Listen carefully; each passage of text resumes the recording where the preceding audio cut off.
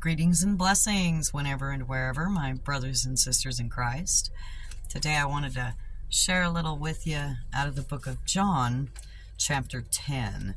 If you read verses 22 through 40, Jesus is at a festival and he's being questioned about being the Son of God. Normally, if we read a lot of his parables, he spoke in mystery. But he spoke pretty clearly when he said, I did tell you, but you do not believe. The works I do in my Father's name testify about me. This is in verse 25.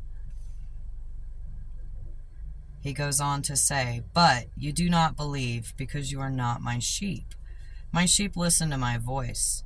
I know them, and they follow me. I give them eternal life, and they shall never perish. No one will snatch them out of my hand. My Father who has given them to me is greater than all. No one can snatch them out of my Father's hand. I and the Father are one. And that ends at verse 30. Jesus told them plainly, his Father has gifted him with the authority to claim us as his. I, for one, say, praise you, Lord. I'm glad to be called your child. And so today, I would like to pray for all of us out there who are the sheep of the Lord, who hear his call and answer it. We cannot be separated from God, no matter what the devil throws at us. He can't snatch us away from him. And when we hear his voice, and we respond and we acknowledge it, that is how we know that we are the sheep of the great shepherd. Dear Lord Jesus, I pray today, and I pray thankfully for your grace, your mercy, your blessing, and your gift of salvation. I praise your name and I thank you, Lord, because I am one of your sheep and I have heard your voice. I pray for all of our fellow sheep in the flock, that they will also hear your voice, Lord, that they will acknowledge you, that they will praise you, and that they will know no matter what, we cannot be separated from you.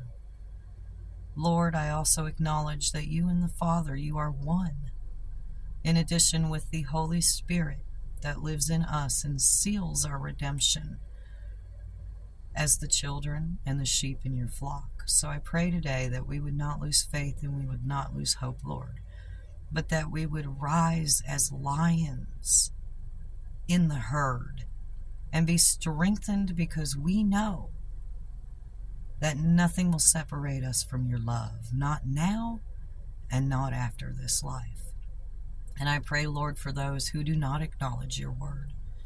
Lord, I pray that you would have mercy on them so that they could see and feel and receive your grace.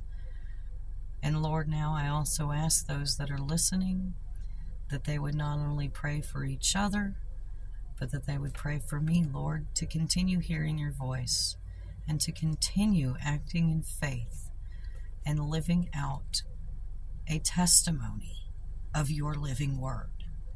And so I thank you again, dear Lord Jesus, for all the gifts you have given us from the heavenly places. And I praise your name on high. And in your name, dear Lord Jesus, I speak and I pray these things boldly. Amen. Be moved today, guys. Be moved in the flock. As a sheep of the great shepherd, listen for his voice and answer his call.